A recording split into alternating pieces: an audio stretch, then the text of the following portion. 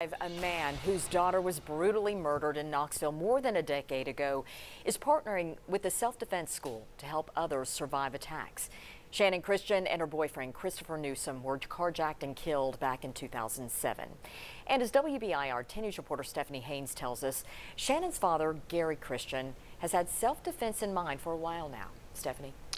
Robin, Gary Christian said about 7 years ago he thought of working with someone to provide self-defense classes. He met Roy Shields of Smoky Mountain Self-Defense, and now the goal is to help women and kids get the skills they need to survive. In the corner of Smoky Mountain Defense School is a memorial for Channon Christian and Christopher Newsom. I would trade all those pictures to have her back, but that's not going to happen.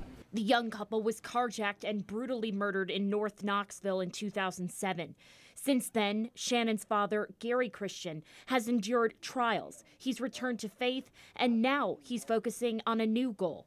If you don't take some measures to protect your children or give them a chance to protect themselves, it's on you. He says Channon didn't know self-defense. I wished I could go back.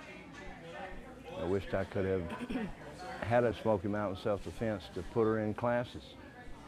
It would have given her a chance to go home. Christian and Roy Shields, the school's owner, met and realized they have the same goal. I never wanted to feel what he's feeling.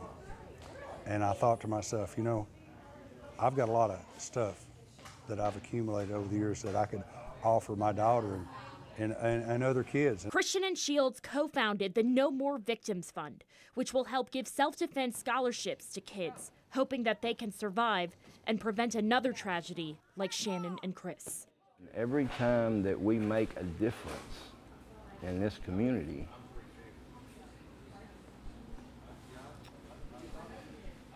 she's part of it.